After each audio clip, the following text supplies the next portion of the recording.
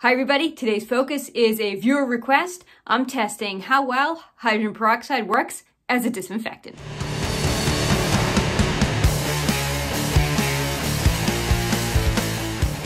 One of my viewers, CC Elms, had left a comment on my Clorox hydrogen peroxide disinfectant cleaner video, and CC asked if I could just do a test with just plain hydrogen peroxide.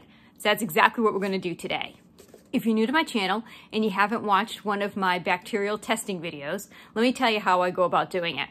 I take a Petri dish and I label it in 3 different ways, A, B, and C. So what I'll do is I'll swab a surface with a sterile swab. I'll place that in B for before. I'll use whatever cleaner it is that I'm testing. In this case, it's going to be hydrogen peroxide. And then I'll swab again and put it in A for after. C is a control. I don't put anything here. So if we have growth here, we know we should eliminate and not look at this dish at all for results. Let's test hydrogen peroxide's disinfecting power on my kitchen counter, kitchen sink, bathroom sink, light switch, and toilet seat. Let's get started.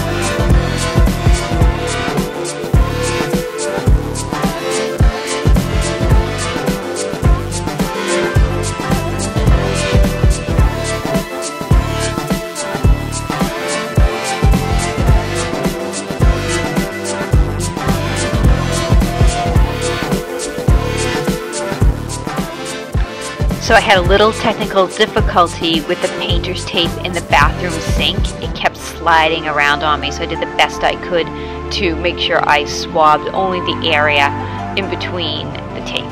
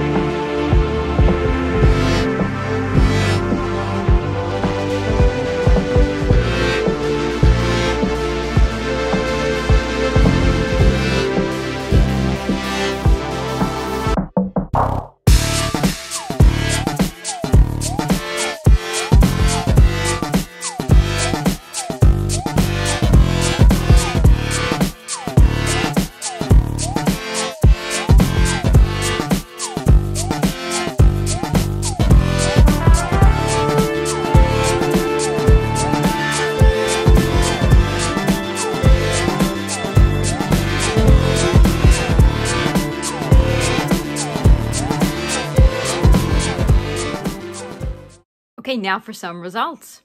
First up, the kitchen counter. So I actually did 2 swabs of the kitchen counter. I just showed one for the video purposes, and they both showed the same result. So you can take a look at B before. We have plenty of bacterial growth there, and A after, we have nothing. I can't find any bacterial colonies at all. So I would say the hydrogen peroxide did an awesome job at disinfecting the kitchen counter. Next up, kitchen sink. We'll have two places in the kitchen sink. The first one you can see here. So before has a lot of bacteria, and after still does have a lot of bacteria. I didn't see a huge amount of decrease in bacteria there between the before and the after. There's definitely a decrease, but not as huge as the kitchen counter. The second place I swabbed on the kitchen sink, I had a cross-contamination problem. So remember, when I do C for control, there should be nothing growing in here. So I made some sort of mistake along the way. So this, we're going to error this one right out. So we're not even going to consider this one at all in our results. The bathroom sink.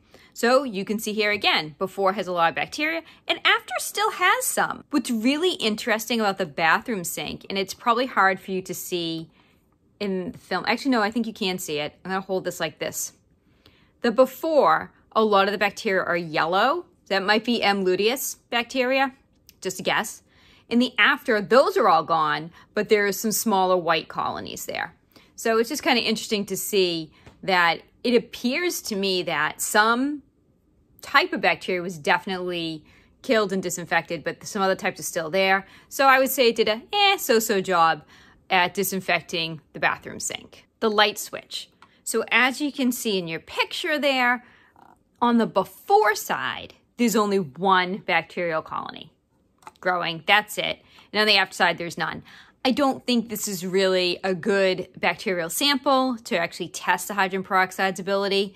So I think this one I'm going to kind of put aside as an outlier since it didn't have a lot of growth in the before section. The toilet seat. This was a great result. As you can see in B for before, different types of bacteria, different sizes of bacteria, looks really filled up with bacteria. And A after, I've got nothing. Nothing at all. There's no colonies at all. So I would say that the hydrogen peroxide is a very effective cleaner for the toilet seat. So I think those are some pretty good results. Hydrogen peroxide did a great job at disinfecting various areas around my house. Let's do a recap. So the kitchen counter, I give it a good. Kitchen sink, okay. The kitchen sink number 2, I made a mistake. We had that cross-contamination issue, so we just ignore that one. The bathroom sink, I give it an okay. The light switch, I didn't have enough bacteria growing to really give it a good test run. And the toilet seat, I'd say was very good. Excellent. Great job. So all in all, I do think hydrogen peroxide makes for a good disinfectant. As always, I'm going to continue testing different areas in my home with some different disinfectants, as well as some ones that I've already tested for this channel. But today, really happy with the hydrogen peroxide. So keep watching for more cleaning videos and more testing of products. I really enjoy doing this. I love seeing how much bacteria grows around the house and what disinfectants actually work. So thank you for watching. Please like, share, and subscribe, and have yourselves a great day.